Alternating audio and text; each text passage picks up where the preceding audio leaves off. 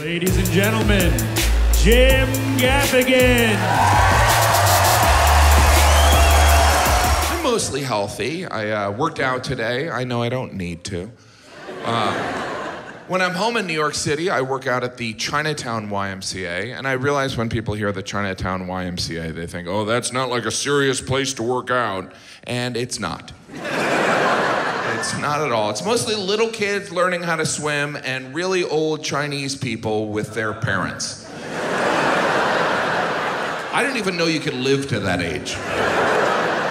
I get to travel so much doing stand-up. I did a show in Cologne, Germany, and before the show, I was walking over this bridge that went across the Rhine River, and as I walked across, I noticed there were hundreds of locks on this bridge, and each of the locks had two initials, and it was apparent that couples had put their lock there as a symbol of their relationship, and I looked at it and I thought, that's perfect. Nothing captures love like a rusty padlock.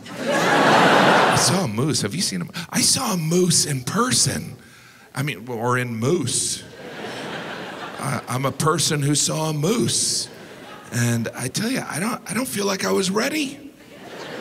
I don't know how big I thought a moose was gonna be, but I was way off.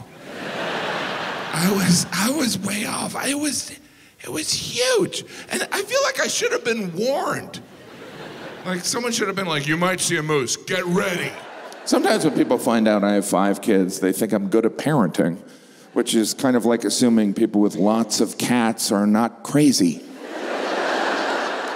I have no idea what I'm doing, and there's no learning curve. It's not like when you learn from one child, you can apply to another one, because kids are annoying. They're like individual humans.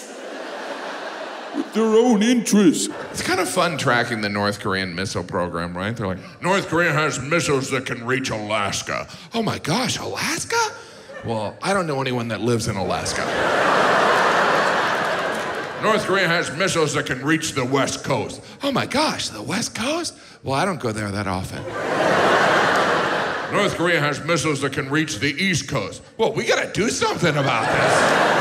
Now we're talking about real people. Recently, I was invited to a surprise birthday party. It was a surprise birthday party for a dog. That's right, I have friends that are mentally ill. I went. It was in my apartment building, and I needed the material. And to be fair, the dog was surprised. Didn't suspect a thing.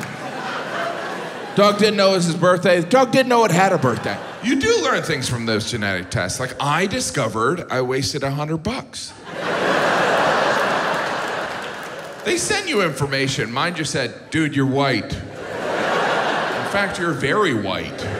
I hope you feel guilty. They didn't even break out my nationality. They just highlighted all the British Isles. They're like, you're trash from here. Wherever people need sunscreen. I had my appendix removed in Alaska. That's not why I went there. I was on vacation with my family, and I had this sharp pain in my abdomen. And since I'm a genius, my first thought was, oh, I pulled a muscle in my stomach. That's what I sincerely thought. See all these muscles? I thought I pulled one, doing nothing. The devil, it wasn't all bad. Devil did some good things. He went down in Georgia. He did that. And he was an advocate. He was the devil's advocate. Don't forget about those deviled eggs. Those are tasty. I do try. I try to be a good dad. My wife and I, we try to be good parents. We try so hard. Not that you'd be able to tell. Like, if you met one of my sons, you might think, oh, wow, Jim decided not to parent this one. What, did he feed him in a cage?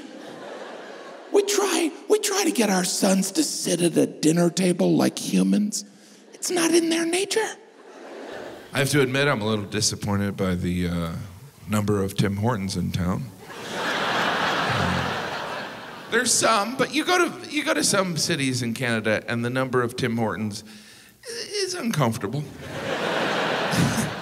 Like you drive by the fifth one and you're like, is this a Tim Hortons theme park? Are we sure they're only selling coffee and donuts?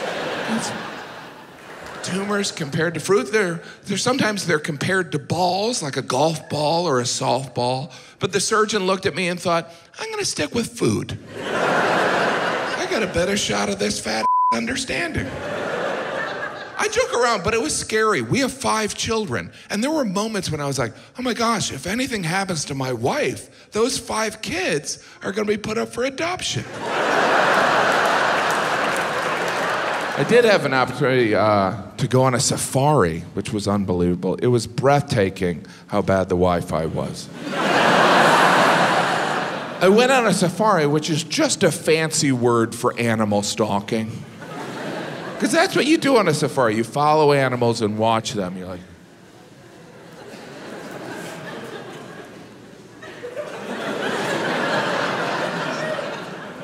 Beautiful. What do we really know about massage therapists? They like to rub strangers for money while they listen to the Avatar soundtrack. That's a red flag. Those are the traits of a serial killer. I don't horseback ride, mainly because I prefer to be comfortable, and it's not the 1800s.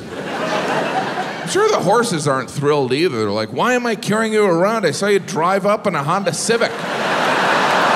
Everything is crazy in Newfoundland. Everything. It's like, in Newfoundland, what time zones? Do you want to be in the same time zone as the Maritimes? We'll go a half hour earlier.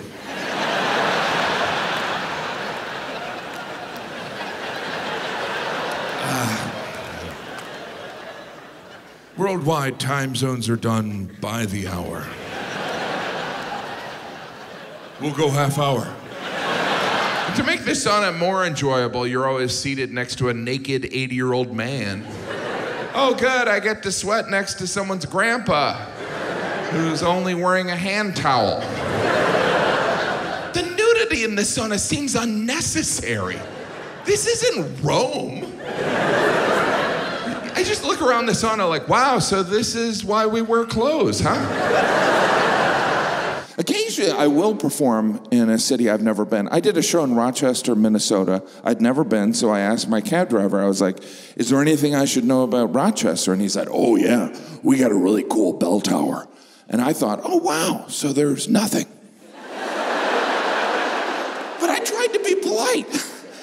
I was like, oh, a bell tower, interesting. And he's like, yeah, I can take you there. And I was like, it's all right, I don't want to overstimulate myself. And I think every man in here should get a colonoscopy, because I had to.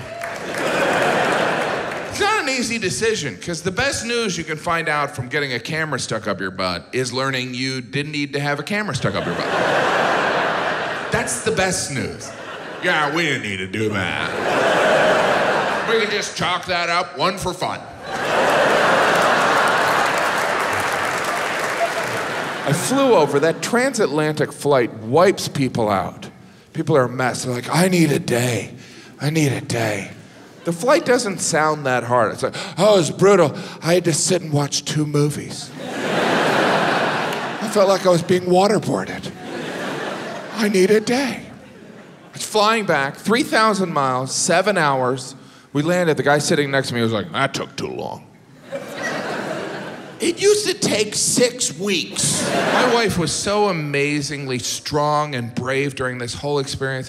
For 3 months after the surgery, she couldn't eat solid foods. And our friends would send us the most delicious food she couldn't eat. So I found myself hiding the food and secretly eating it. It's like a whole new eating disorder for me. Am I supposed to feel shame because I'm helping my wife? There was a time when bells were new, which means there were people that were resistant, suspicious. I don't trust that bell. When they ring, I gotta cover my ears. I don't want the government harvesting my DNA. No, thank you. There are probably people worried about the effects the bell would have on children, you know. Kids are already distracted. Now they're ringing that damn bell every hour. Soon kids won't even be able to read a sundial.